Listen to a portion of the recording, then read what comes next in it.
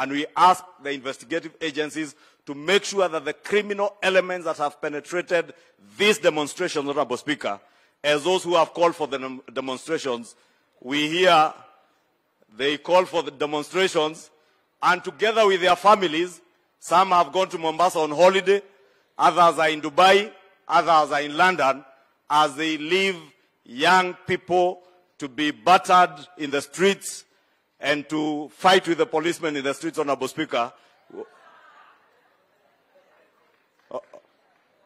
You know, Honorable Mr. President, Your Excellency, you know we are used to addressing the Speaker in Parliament. So you should have said point of order, Mr. President, and I would have resumed. So, Your Excellency the President, being the Commander-in-Chief, I want to encourage you that do not relent in safeguarding the peace and security of our country.